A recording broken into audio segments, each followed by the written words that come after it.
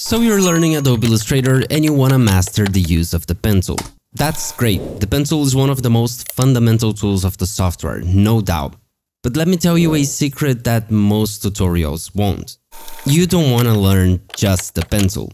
I get it, the pen tool is a great tool, and more than that, it is a classic. But over the years, Illustrator has evolved and updated, and many new tools came up. Not to replace the pen tool, but to enhance it. Knowing how and when to use these tools will make working with Illustrator something that is much more instinctive. You have my word on that. So what if I told you that instead of just learning one tool, today you'll learn 8 of them? That sounds good? So enough talking and let's get down to business. And of course, we're gonna start with the star of the show, the pen tool. To select the pen tool, you can use the shortcut P. The pen tool is pretty straightforward to use. Each click on the artboard creates an anchor point which will be connected to the previous one. So to get started, just click once in the artboard. Notice that a blue line is connecting the mouse cursor to the place where you first clicked. This line indicates the path that will be created when you click again. Let's make our next click, and now we have 2 anchor points connected by a straight line. And of course, a new blue line appears to indicate the next path. Straight lines alone can be used to create many things in Illustrator, just like the shadows of these mountains on this illustration. Notice how a small circle appears on the mouse cursor when I hover back over the first anchor point. This circle means we're about to close the path and finish the shape. You can also create open paths, and for that, instead of clicking back on the first anchor point, you can just press Enter or Escape whenever you're finished drawing. And since we're talking about straight lines, I have to mention one of the most important keys in Illustrator, the Shift key. The Shift key is a modifier, and it's called like that because it modifies the way in which a tool works. The Shift modifier is used to lock or constrain movement in Illustrator. For example, holding Shift while moving an object will lock the movement horizontally, vertically, or diagonally. Holding Shift while rotating an object will lock the rotation to increments of 45 degrees. And this works with the pen tool as well. When you're drawing with the pen tool, holding Shift locks the path direction to multiples of 45 degrees, making it easy to create perfect horizontal, vertical, or diagonal lines. That's also perfect for making the fold on this paper illustration in the next example. I'm just gonna hold Shift while using the pen tool and move the mouse cursor until the blue line snaps in the direction that I want it to go. Hey Andy, by the way, where can I download this exercise file to follow along with the tutorial? Well, I am glad you asked, because this leads us to a very special message. This video is sponsored by myself. The channel now has both a Discord server and a Patreon. Join the Discord so we can have a chat, meet new people, and make new friends. You can also share your work, ask other designers for feedback, and clear your doubts about Illustrator or any other Adobe software. The first 50 people to join the server will be granted a special role that shows that you got there before anyone else. As for the Patreon, you can now support Andy Tells Things for just $2 a month and get access to exclusive content, including behind the scenes, Illustrator exercise files like this one to follow along with YouTube tutorials, as well as exclusive roles and channels on the Discord server where you can get personal feedback from me on your projects, as well as talk to other patrons. If any of that sounds interesting, check the links in the description below. Now, back to the video. Okay, enough about straight lines because we're about to get curvy. And making curves with the pen tool is pretty easy. Instead of just clicking to create a new point, try clicking and dragging. This will add handles to the anchor point, which you can use to control the curvature of the path. Notice how the blue line is now showing us a curve instead of a straight line. And the cool thing is that the Shift modifier also works with handles, locking them to multiples of 45 degrees. And that's perfect because a very common practice when drawing with the pen tool is to always add the anchor points to the peaks of the curves, to the point where the curves extend further outside or inside. This way you can always keep handles vertical or horizontal, making it much easier to draw. If you make a circle with the ellipse tool in Illustrator, you can see that even Illustrator itself creates anchor points and handles this way. I'm going to use this technique to draw this color palette, always placing handles on perfect verticals and horizontals. Do you see how easy it is to draw like that? You don't have to guess where the next anchor point will be. The drawing itself tells you that. Okay, making curves is easy enough, especially when the shape we're drawing is made out of curves only. But that's not always the case.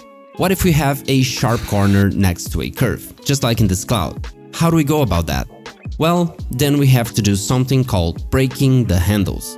Breaking a handle means that each side of the handle will move independently, allowing you to create a sharp corner right next to a curve. To break a handle, you need to use the anchor point tool. But wait, I have good news for you. When you're using the pen tool, you can temporarily select the anchor point tool by using another modifier, the Alt key. By using the modifier, you don't have to stop drawing, switch tools, and then go back to the pen tool. Just hold Alt and then click and drag the handle you want to break, adjusting it to the next curve.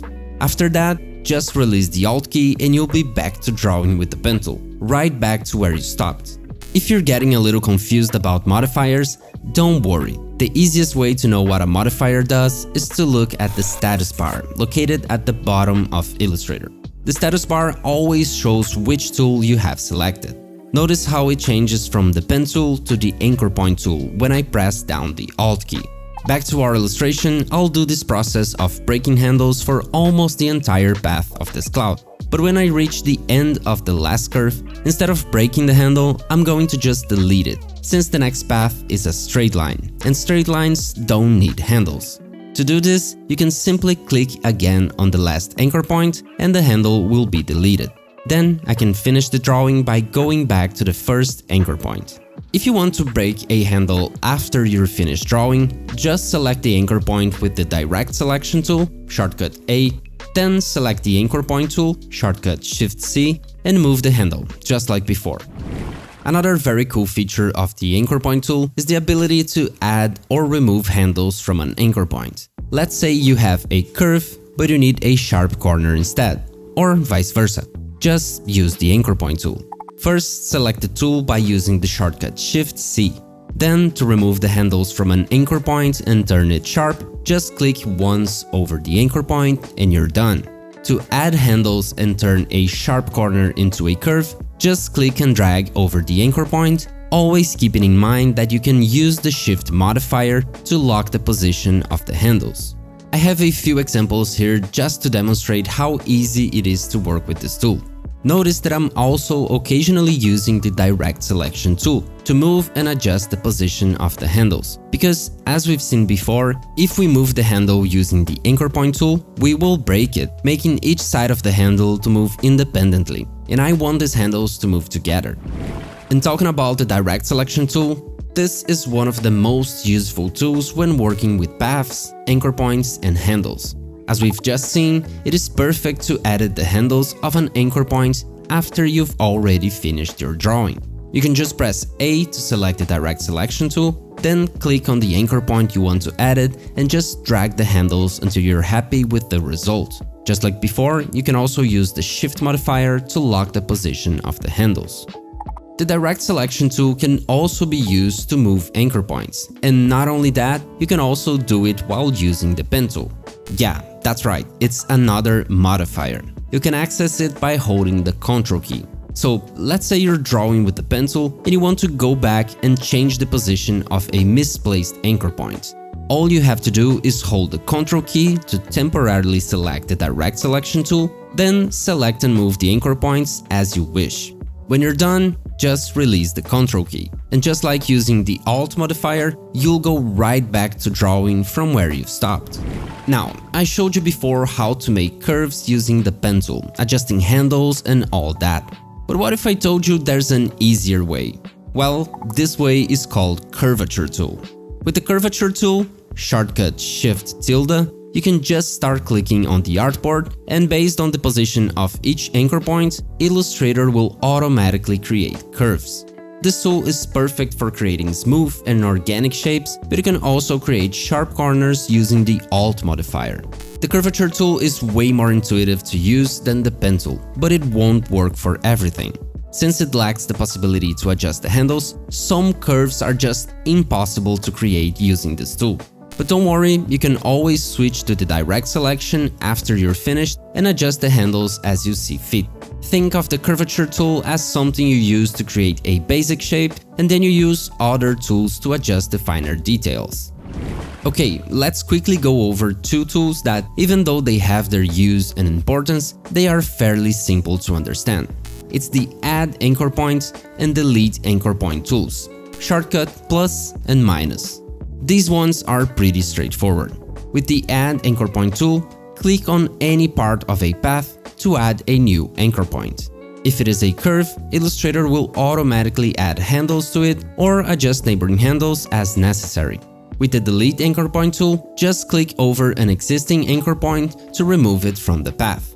Now, you might notice that removing an anchor point changes the shape of the path.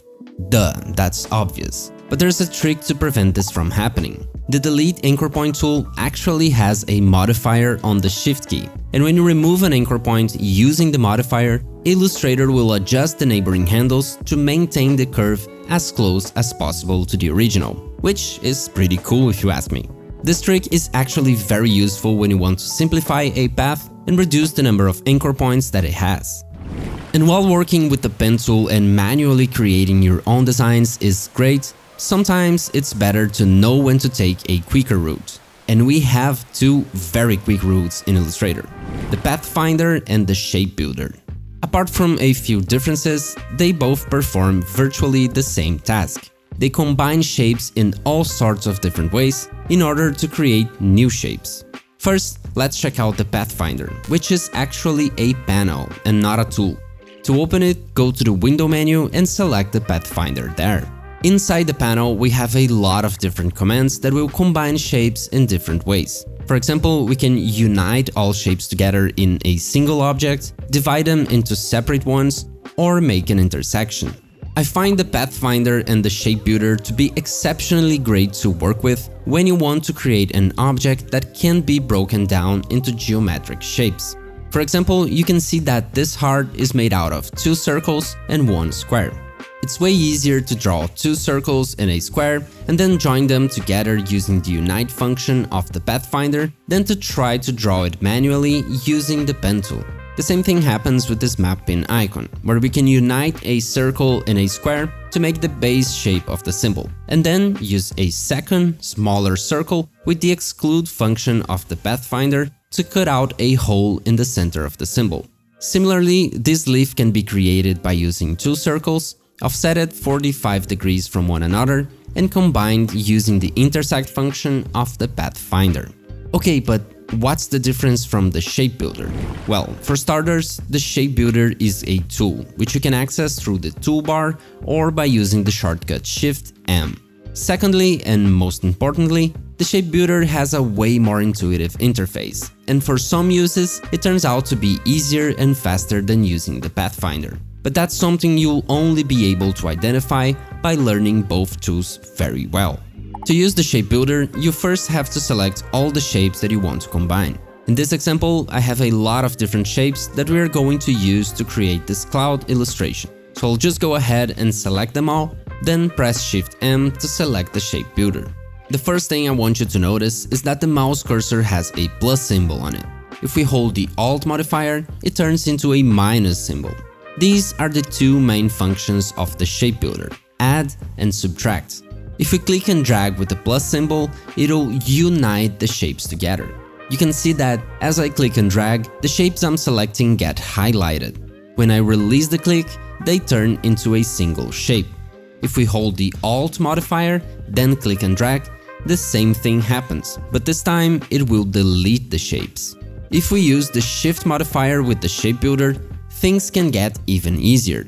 Holding down Shift activates a box select function where you can quickly select all the shapes you want to unite, or if you also hold down Alt, all the shapes you want to delete. Just be careful not to select anything you don't want by mistake. Well, I hope you got some valuable information with this video. If you liked it, then you might also enjoy this one that's on the screen right now. Don't forget to like and subscribe, and if you have any doubts, let me know in the comment section. Thank you so much for watching and have a great day. Bye!